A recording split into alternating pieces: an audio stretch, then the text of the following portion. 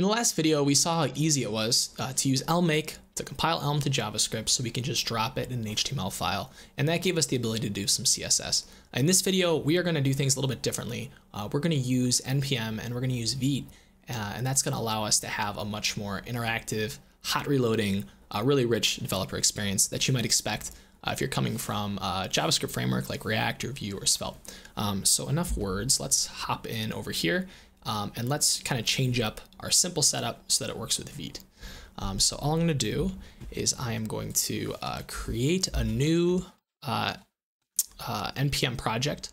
Earlier in this series, in the installation video, we installed Node.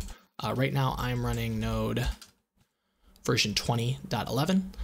So I'm just going to do npm init -y, and this is going to create a new package.json file for me. And this is going to allow me to add some JavaScript dependencies. So I'm going to do npm install, and I do minus save dev minus exact so that I lock in the exact version of Vite I'm using. That's going to install Vite. And Vite's that dev server, that build tool that all the cool kids are using. Oops, looks like I didn't use the right flag for exact.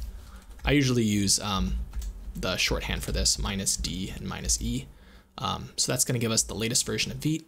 I'm also going to install Vite plugin Elm Watch. So this is going to be the plugin that we use. This is a plugin I made a few months ago because I was really inspired by Elm Watch, a tool in the Elm community that has a really nice hot reloading experience. I think you guys are going to like this one.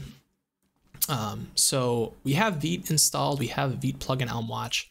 The way we're going to set up Vite is we're going to make a Vite config.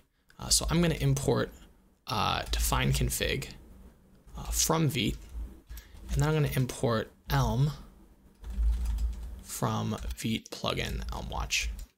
And what I'm going to do here is export the default where we define this config, and we're going to just add in a plugin for Elm. So all this is doing is saying, hey, I'm creating a new Vite project, and I want to include this Elm plugin. And what the Elm plugin is going to do is it's going to allow us to import Elm files directly. No need for Elm make, no need to run anything in the terminal here. We're just going to run our Vite server, and then it's going to use this index HTML entry point for it to work. So I'm going to get rid of this dist elm.js. I'm going to leave this ID app thing in here, but I'm going to delete this dist folder that we had in the last video. We're not going to need that anymore. And we're just going to use Vite directly. I'm also going to import style.css from our Vite project.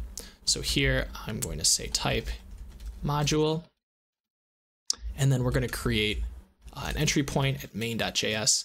And this is going to be what Vite is going to use when it runs our program. I'm just going to make a folder here called assets, and that's where I'm going to put this style.css file. Don't ask me again. I know what I'm doing.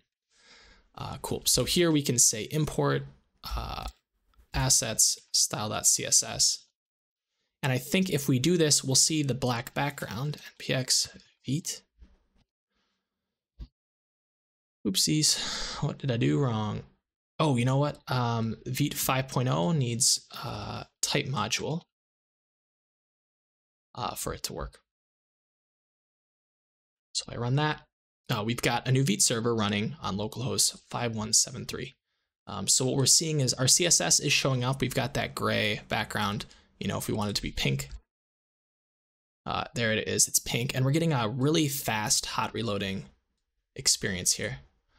So as I change stuff, we're going to see it change real time. So I'm going to undo this, I'm saving, boom, it's instant. Vite is really nice.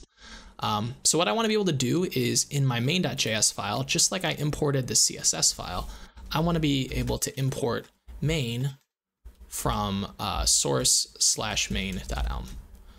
So when I do that, what I can do is I can do the same thing we did before, main.init, and then tell it what node I want it to inject itself into. So again, we're going to use that app node that we saw before, and boom, no Elm make command necessary. We found the Elm program, and what's really cool about this is I can have this timer running, and I can change my Elm program, And real time, I can change labels like, seconds, and I can save, and it'll update my app real time as it's still running. So notice that this Elm debugger never stopped. It is still running. I can roll my die. So I'm re-rolling dice. I can, delete this, and my timer's still running. My buttons are still there. I can develop my Elm program, and as soon as I make a mistake, like doing this instead of button, I'm gonna get a really nice error message. I'm super zoomed in because I'm making a tutorial, but I get error messages like this. And what's cool about the Vite plugin that we have set up is you can also jump directly to the problem. So if I click this, it's gonna open up my editor and hop directly to the issue that I made. So even if I close this, don't save, if I click jump to problem, it's gonna go boom, the problem's on line 104. Save that and instantly fixes it, and I don't lose my state. This is all thanks to Simon Lidell's work on Elm Watch. I just did a bit of work to make this a Vite plugin, but this is available if you want to check it out. Vite plugin Elm Watch. Let me see. It's very new, so Google just doesn't even know about it. I don't know. It really doesn't like it. This is like the most secret GitHub project of all time. So feel free to check it out. Ryan-Haskell, Vite plugin Elm Watch. It's got 2 issues. It's pretty sick. Yeah, it'll walk you through all this stuff that you saw in this video. But this is getting set up with Elm and Vite. We're going to be using this for the rest of the series because we're going to start to use this app property and start to use this init function so that we can communicate with our Elm app, send it some data from JavaScript, and also respond to events coming from it, and have like a really nice interaction with an existing JavaScript app or with existing browser APIs. So that's it. Thanks for watching, and I'll see you in the next video.